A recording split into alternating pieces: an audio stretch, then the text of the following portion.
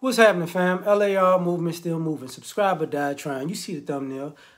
How much does freedom cost? Shout out to TPOT, Brother X, for having me on this panel last night. And something sparked this conversation where, it's a capitalistic country and people want to be free.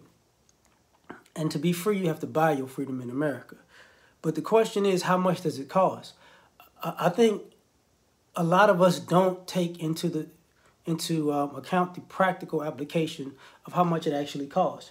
So if you are a home renter / owner, you won't be free until your mortgage is paid off. But you will pay taxes on that home every year. So to be free, you're going to have to pay the home off.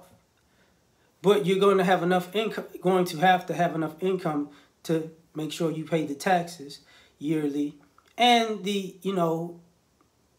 bills of the household and even maintenance fees. So when you suss that out for a normal lifetime, which at this particular point, I would say the lifespan, depending on the people, may be between 65 and 80 plus years, right? So how much does freedom cost?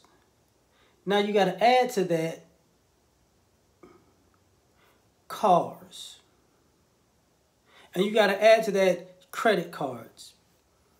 And you got to add to that family. And you start counting this up. What is your number? Because a lot of us know we want quote unquote freedom, and freedom in America is financial freedom. But what is the number? Like, how much do you need at what age to be good? And I'm not saying to retire as in never work again. I'm saying, how much do you need to say, I can live comfortably for the rest of my life once I hit this number?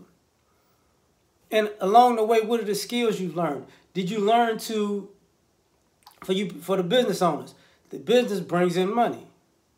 For you people who aren't business owners, are you investing? Does your investments bring you residual income? Or are you a person, with a job? Or are you a mix of 2 or 3 of those things? And I kind of realized that at this particular point, America is so financially illiterate, it's banking off the fact that you don't know how much your freedom costs. You have no idea. Because you got people with the student loans. That's not taking away time, that's taking away your freedom. You got the housing market. That's not just time, that's freedom. You got the necessities. That's not taking away time, that's taking away freedom. And with this country has this overabundant need for leisure. So a lot of what people want to do is make enough money to just spend money doing stuff that you probably shouldn't be spending money on, or a lot of money. So what's interesting is, how much is your freedom worth to you? Because some people might hit a number and blow it on clothing.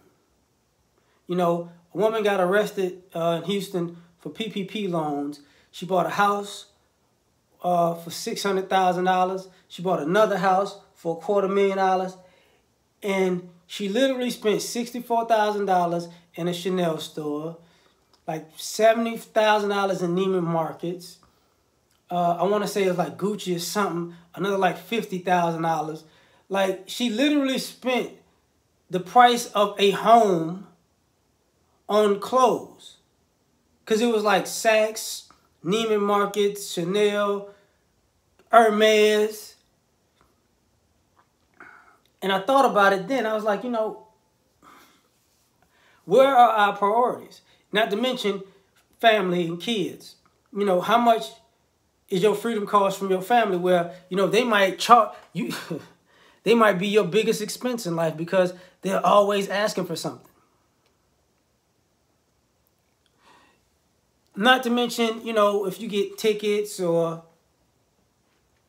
if you wind up going, getting arrested, you know, overcharged for things or whatever the case may be, right? The inconveniences of life. How much does it take?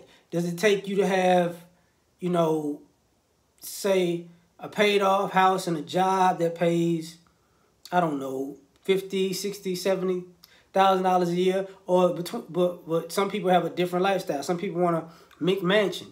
How does that help you? You don't know. Because a lot of people don't take it into consideration what they really need, and your needs opposed to your wants. And normally your wants will get you broke, and your needs or will have you set for life. So ultimately, if America is a capitalistic country, what is your number? And if you don't know that, you don't know how much your freedom costs. So I'm done with this one. Like, share, subscribe, or die trying. Peace.